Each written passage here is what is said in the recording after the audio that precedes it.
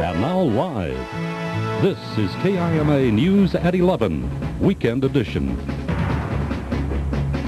Good evening and thanks for joining us. I'm Cynthia Schnabel.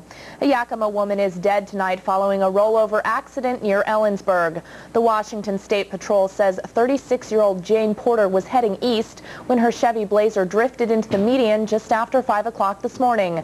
The patrol says the driver overcorrected to the right, and that's when her car rolled over several times, coming to a rest over a guardrail. Porter was thrown from the car and died at the scene. Police say she was not wearing a seatbelt. Meanwhile, drowsy driving is blamed for an early morning injury accident, this one in the Lower Valley. It happened at about 3:30 on Interstate 82 near the Donald Wapato exit. 3 people were in the car. The vehicle was westbound on 82, entered the median, skidded across both westbound lanes, and rolled over just at the edge of a orchard.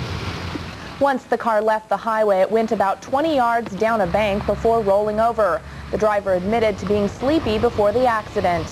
Every now and then you do see it late night. Here we are at 3 in the morning, and it does happen quite a bit. Early morning hours. One passenger was taken to Memorial Hospital with head injuries. There was no alcohol involved. The driver was charged with driving on the median. A local gun shop owner says continuous computer glitches that interfere with gun sales are frustrating. The FBI says a computer database used in gun